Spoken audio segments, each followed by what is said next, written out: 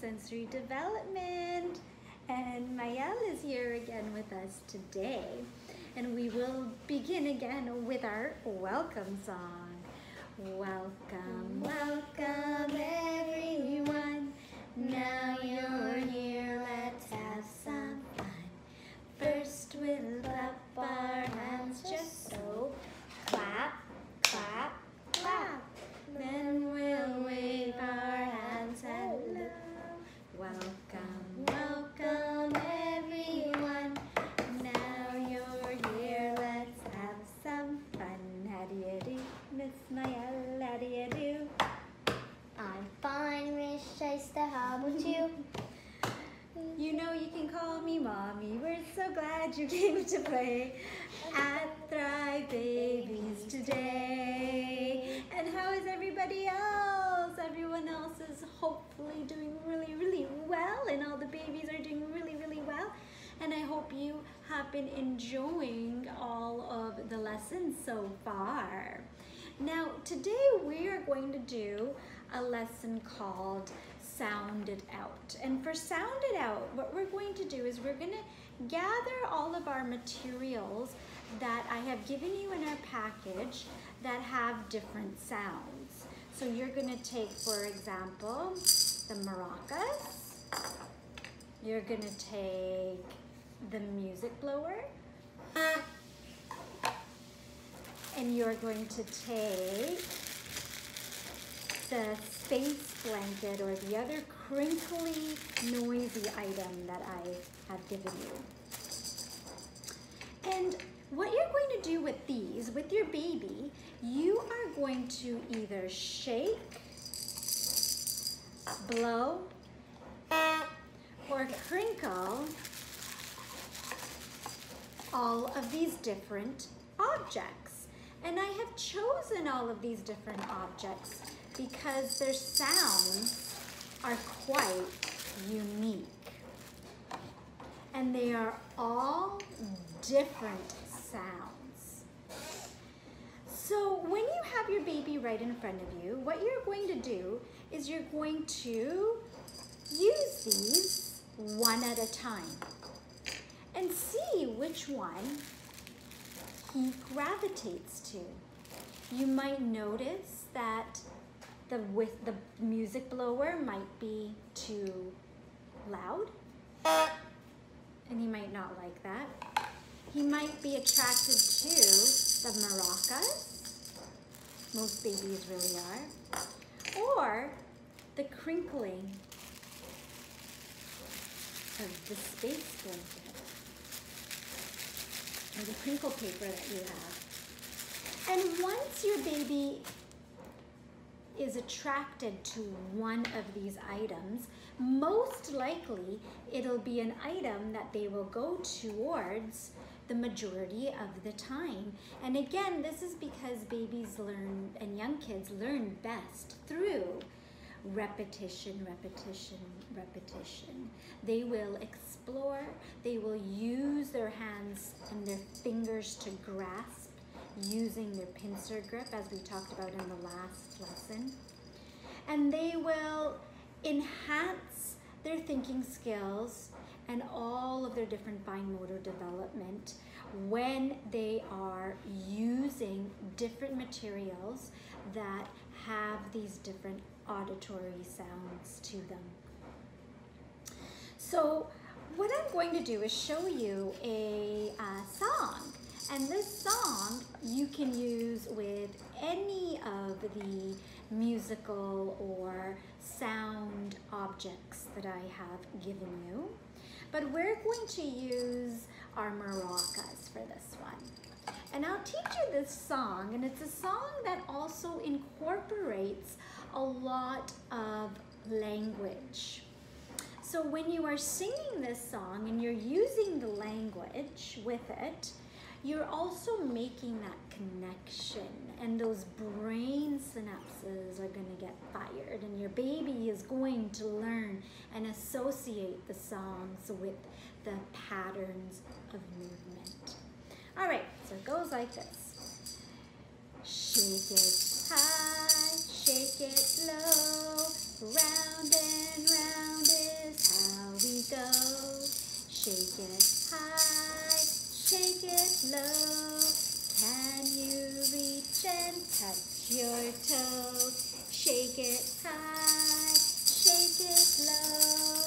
Touch your shaker to your nose. Shake it high, shake it low. Round and round is how we go. And I'll sing it one more time without the shakers so you can hear it without any kind of distracting noise. And you are welcome to get your shakers out. Shake it high, shake it low. Round and round is how we go. Shake it high, shake it low. Can you reach and touch your toes? Shake it high, shake it low. Touch your shaker to your nose. Shake it high, shake it low. Round and round is how we go. And another one that you could do with your music blower, and Mael wants to use it, yeah, is a song called Pizza Pie Hot, Pizza Pie Cold. And at the end of each word of each sentence, you're gonna blow your sound maker like this. Pizza pie hot, pizza pie cold. Pizza pie in the box, 9 days old. Some like it hot, some like it cold. Some like it in the box, 9 days old.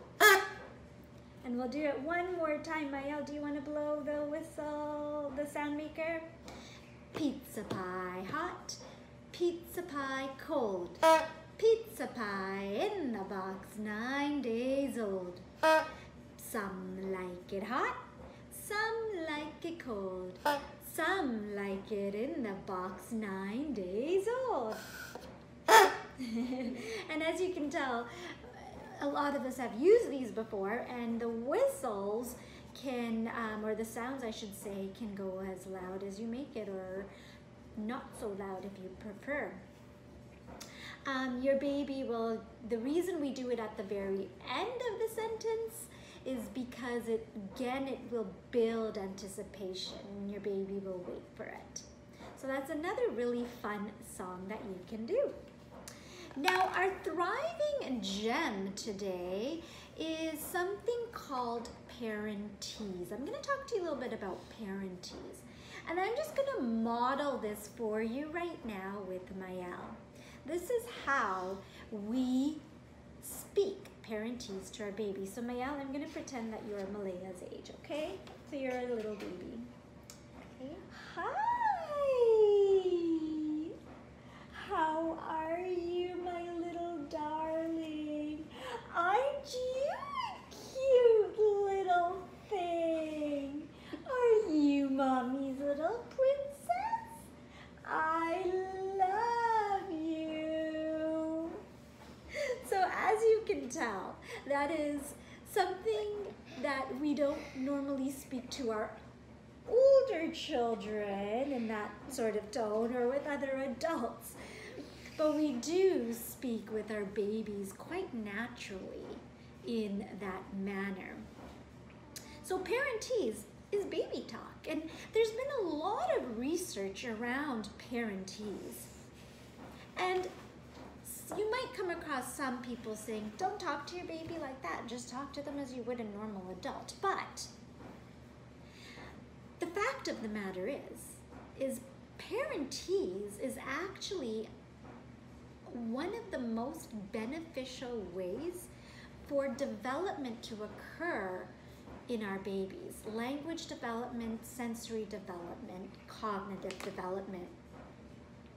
That's because when you're using that high-pitched voice and you're drawing out the vowel sounds, and it's kind of like a musical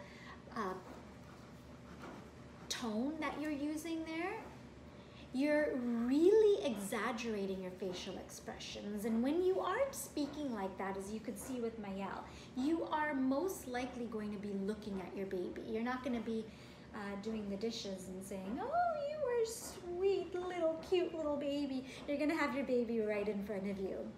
And this is proven to have an impact on the child's development.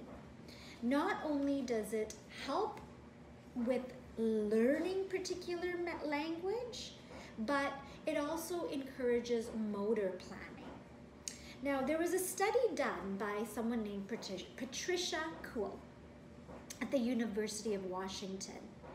And what she studied was when people use parentees, important language centers are activated in the brains. And non-invasive brain scans were actually used in babies. And it showed that not only do the auditory or listening areas of the brains light up, the motor planning or movement areas of the brain light up as well. So that shows that babies are actually rehearsing the movements to produce speech as early as 6 or 7 months. And you can start at any time, even if your baby is 1 month old, because they will take that in and rehearse it later on. And if you have not been using parentees, it's of course never too late to start. And one other point I wanted to mention was there was another study done in which it measured brain activity in babies. And the way the researchers were using parentees was virtually. It was through a screen. Now, that is something that is really important to keep in mind. The baby's activity, brain activity, was still activated even through the screen. Not to suggest that screen time is something that we want to promote in our children, but the tone of language, and of course during the pandemic, having opportunities to speak to or our extended family or to go through lessons such as this is okay, because it is beneficial to our child. Of course, one-to-one interactions are the most effective, but brain activity can definitely be enhanced through interactions virtually as well when they are used correctly. So that's just something to keep in mind, and keep using parentees. I know that I love using it, babies definitely love using it, and hopefully you enjoy using it as well. Mayel, do you like to use parentees with Malaya? Kind of, sort of. Yeah. Yeah.